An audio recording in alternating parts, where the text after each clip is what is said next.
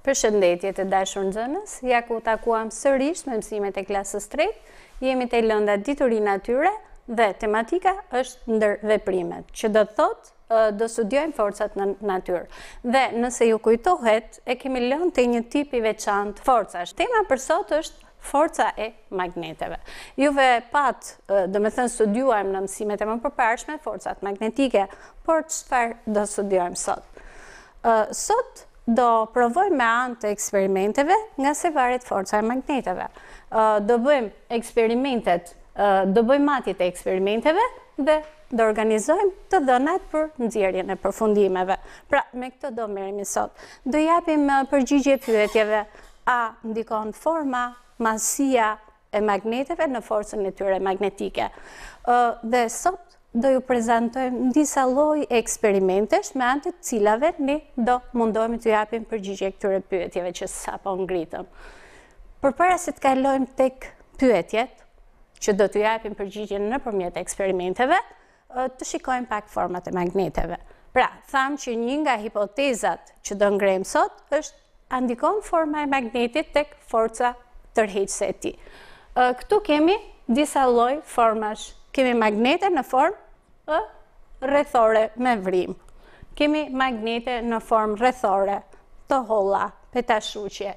Kemi magnete në formë shiriti, magnete në formë patkoji dhe magnete sferike.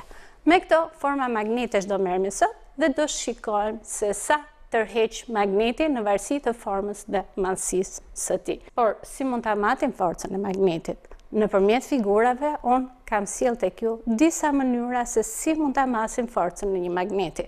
Pra, po të shikojmë tek figura që kemi këtu.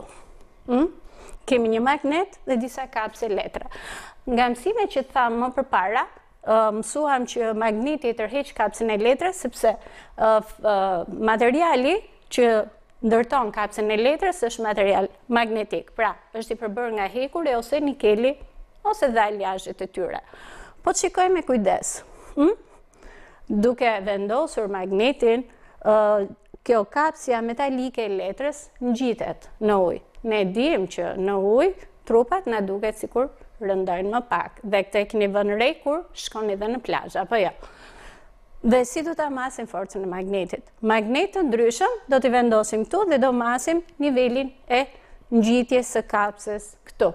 Si mund ta bëjmë? Mund ta shënojmë me anë të vizores, mund të shënojmë disa nivele të ngjitjes së magnetit. Dhe në fund do krahasojmë se cili magnet e tërhoqi në lartësinë më të madhe kapsen e letrës. Një eksperiment tjetër. E shikoni çfarë dallon figurë? Një magnet dhe disa kapse letra. Do ta demonstroj edhe këtu konkretisht dhe do shikojmë që magnetet i tërheqin kapset e letrës dhe ne çfarë do bëjmë? Do numërojmë numrin e kapseve të letrës që tërheq një magnet. Të shikojmë konkretisht. Shikojmë? Pra, kjo që kam në dorë është një magnet, nga ato magnetet lodër që ju përdorni në shtëpitë tuaja, janë shumë argëtuese. Pra, një kapse letra. E shikojmë, e tërheq dhe të dytën? Po. I vendosim dhe një të tretë. E shikoj që nuk e tërheq. Pra, magneti që kam unë tërhiq ka vetëm 2 kapse letra. Ju mund ta provoni me magnet të tjerë për të parë se cili prej tyre tërheq më shumë.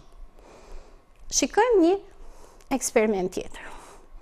Ky në fakt është një eksperiment shumë interesant që unë në fakt do t'ju sugjeroj ta bëni edhe detyrë shtëpie. Do shikojmë kur të vijë fundi i mësimit, Çfarë do masim këtu? Po shikojmë me kujdes.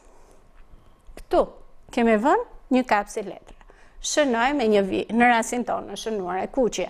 Dhe vendosim magnetin dhe shikojmë në cilën largësi fillon magneti të tërheq kapsën e letrës. Dhe këtu po shikoni janë 2 magnete të ndryshme. I pari ndoshta e ka tërhequr në këtë largësi. I dyti këtu. Dhe kështu duke marrë magnetet të formave të masive të ndryshme, ne shikojmë se cili magnet e tërheq kapsën e letrës në largësi më të madhe. Është një eksperiment shumë i bukur dhe shumë i thjeshtë. Të shikojmë çfarë kanë bërë disa bashkëmoshatar tuaj.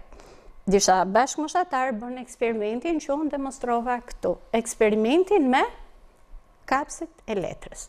Dhe pasi i bën matjet me magnete të disa llojeve, shikojmë pak, kemi një magnet sferik të vogël, një rrethor me vrim në mes, ato që treguam më përpara me figurë, një shufër të mbuluar me plastik, një magnet në formë patkoji, një magnet në formë shufre po të gjatë dhe një shirit magnetik. Shiriti magnetik është njësoj si ato shiritet e kasetave nëse i keni vënë re, veçse me material magneti. Pra, pasi morën të gjitha llojet e magneteve dhe numëruan numrin e kapseve, që tërhoqi secili prej tyre, çfarë vënë re. Rezultatet janë paraqitur në tabel. Kështu, magneti sferik i vogël tërhoqi 12 kapse. Magneti me vrim në mes tërhoqi 10 kapse letre. Magneti i mbuluar me plastik 8, në formë patkoji 8, shufra e gjatë 6 dhe shiriti magnetik tërhoqi 4 kapse letre. Mirë po kemi thënë që duke i parë në tabel, ne shpesh numrat nuk na i ka syri. Dhe për këtë na nevojitet një paraqitje grafike. Dhe ato që na ndihmojnë për të bërë analizën dhe për të nxjerrë përfundime janë, siç e kemi thënë dhe më përpara, diagramat. Dhe sot, ndryshe nga herët e tjera, ju kam prezantuar një diagram me shirita horizontal, jo vertikal. Duke parë nga diagrami, në boshtin vertikal janë paraqitur format e magneteve që morën në eksperimentin tonë. Në boshtin horizontal kemi paraqitur me numrin e kapseve që tërhoqi secili nga këto.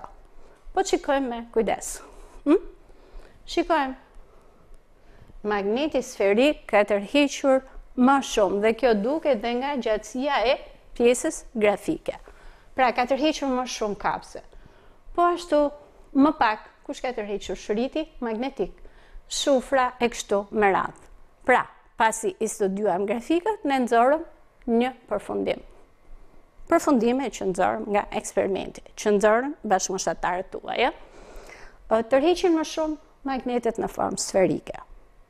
Magneti në formë patkoji tërhoqi më shumë kapse letre se sa i në formë shufre. Gjithashtu, magneti që ishte veshur me plastik rezultoi që tërhoqi më pak. Çfarë do thotë? Që plastika që vesh magnetin zvëglon forcën e tërheqjes. Ju fola herës tjetër për busullën. Juve mund ta keni parë, por sot dua t'ju demonstroj konkretisht një model busulle. Kemi thënë, busulla është një nga ato objekte që përdor forcën magnetike. Kemi thënë, toka është një magnet i madh dhe shigjeta e busullës tregon drejtimin veri-jug. Kjo për arsye sepse tërheq forca magnetike e tokës. Një eksperiment tjetër që mund t'ju prezantoj sot është që të matim forcën e magnetit duke përdorur librin. Si ta përdorim librin? Ne kemi folë për libret dhe libret kemi thënë janë një mënyrë shumë e bukur për të kaluar kohën këto ditë. Leximi, por sot do ta përdorim për të matur forcën e magnetit. Çfarë do thotë?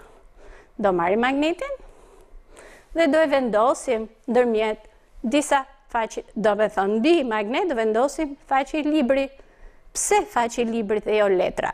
Sepse nuk kemi nevojë të numërojmë, ne dimë që librat kanë numër faqes dhe do shikojmë deri në çfarë numri magneti do tërheq kapsen e letrës. Ja, po marr konkretisht një libër. E shikojmë. E vendosim magnetin këtu, diku mes faqeve të librit. Vendosim dhe kapsen. Po shikojmë, kapsja nuk bie. Po të arrisim numrin e faqeve të librit, çfarë ndodh? Pra, duke u rritur, do shikojmë që forca e magnetit bie.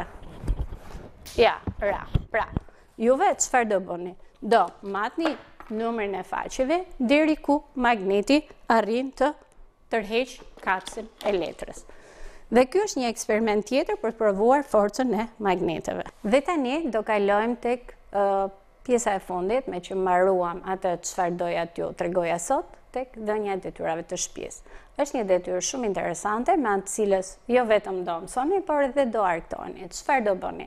Do matni largësinë e tërheqjes së magnetit, largësinë e tërheqjes së kapses nga magneti. Çfarë do thotë? Do merrni magnet të llojeve të ndryshme dhe do shënoni në fletë, nëse ju kujtohet ajo çfarë prezantova më përpara, në një fletë fletoreje, dhe do shikoni cili nga magnetet do ketë largësinë më të madhe të tërheqjes. Këto të dhëna që do i zbuloni nëpërmjet eksperimentit me magnetë të ndryshme, do t'i paraqisni në tabelë dhe në grafik. Llojin e grafikut do ta zgjidhni vetë. Ne kemi mësuar shumë lloj grafikësh së bashku, grafikun me shtylla vertikale, horizontale, grafikun me rrethor, mund të përdorni simbola dhe kështu me radhë. E rëndësishme është që në fund të nxirrni përfundimet.